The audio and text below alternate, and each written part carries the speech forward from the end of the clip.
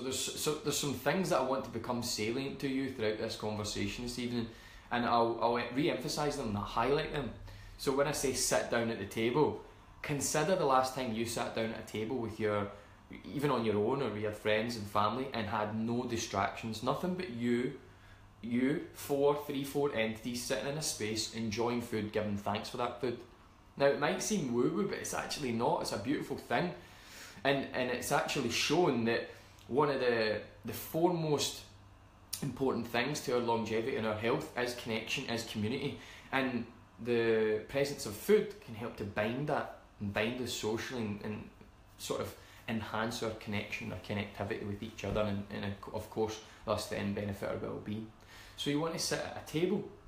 Table is the cornerstone for family. The table is the cornerstone for gracing and being grateful for food and the things that we've worked for, and it's an award for all the things that we put ourselves through on a daily basis.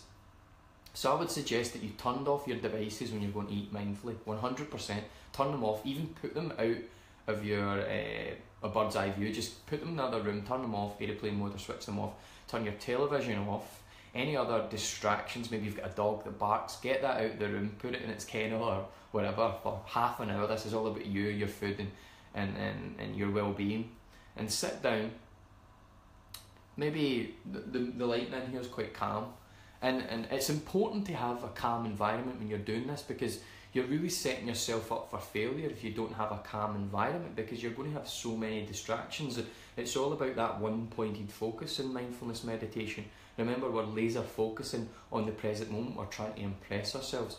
So to have that one-pointed focus and really set yourself up for success, then you really need to make sure your environment is calm, because the human body has what's known as mirror neurons, and mirror neurons mimic and respond to things in our environment. Mirror neurons are what is involved when we learn.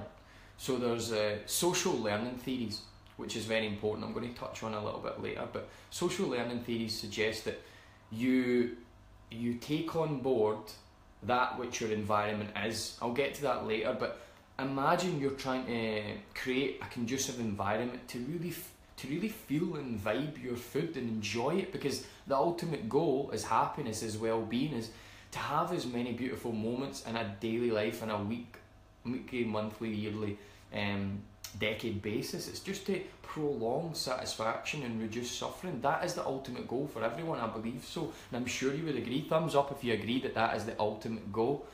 And so to do that, you really need to set yourself up the environment for success.